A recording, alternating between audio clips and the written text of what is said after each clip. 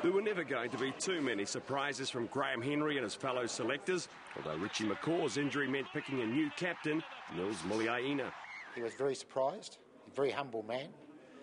I think that's why he's highly respected. But he's done a great job. You know, he's a type of guy the guys respect, but also they can take some criticism from him.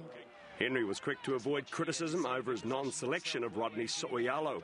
Rodney has not been dropped. He will be selected for the Investec Tri-Nations. Rodney has got a neck problem at the moment. He's played a huge amount of rugby. He needs some time to rehab the neck. Athletic lock Isaac Ross, one of 2 new caps from the Crusaders, has been picked with an eye to the future, while prop Wyatt Crockett has leapfrogged a number of front row contenders after addressing concerns about his scrummaging ability. He's quite a tall guy, Wyatt, and it's difficult for those big tall fellas, and he's worked hard in his core and he's got stronger in that area and he's scrummaging better, so the rest of his game's always been tidy.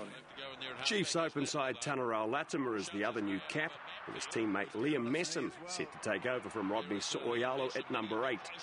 He's got very good skills. I think he enjoys playing there. The All Blacks assemble on Tuesday with 10 days to prepare for the first test of the season against France in Dunedin. Hamish Mackay, 3 News. And the 2 Crusaders teammates, prop Wyatt Crockett and lock Isaac Ross, are still getting to grips with their All Black selection.